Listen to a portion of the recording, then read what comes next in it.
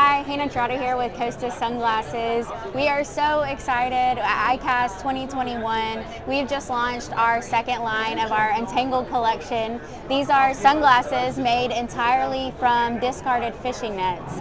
We've partnered with Borreo, who actually receives discarded fishing nets from fisheries down in Chile.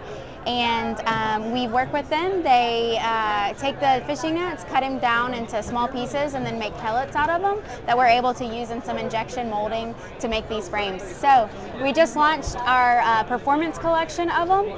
They are made from 97% fishing nets and a 3% performance additive.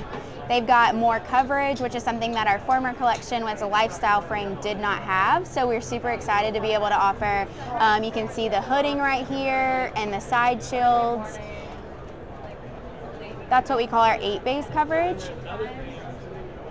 So we've got the Santiago. That's the one that we actually just won Best of Show in the eyewear category for. And then we also have the Pargo.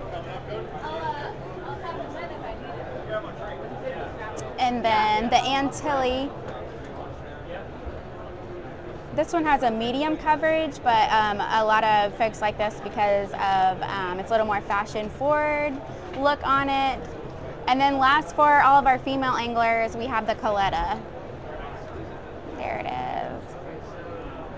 Something a lot of our female anglers really like about this is that wide temples on the side.